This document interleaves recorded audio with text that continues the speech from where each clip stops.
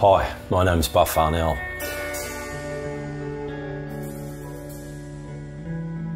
I remember meeting Bill Barker for the first time up at Mount Hotham.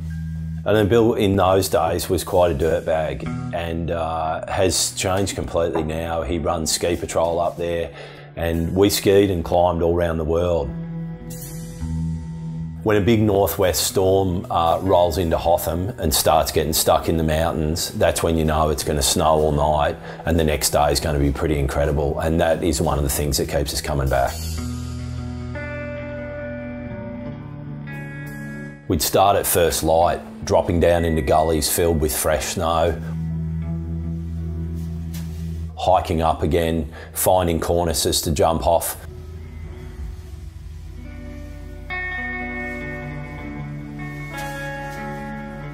Bill and I met legendary photographer Andrew Barnes at Mount Hotham. He spotted us both skiing off the chairlift and asked if we could ski for his camera.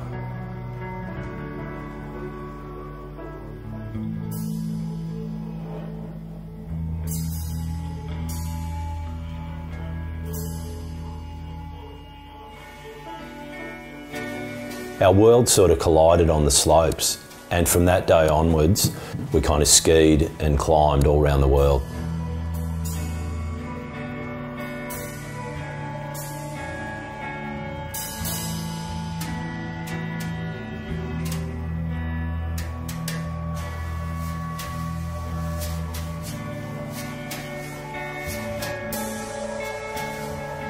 We'd hike out, back up into the resort, and find it was 4 o'clock and we'd been lost completely in another world.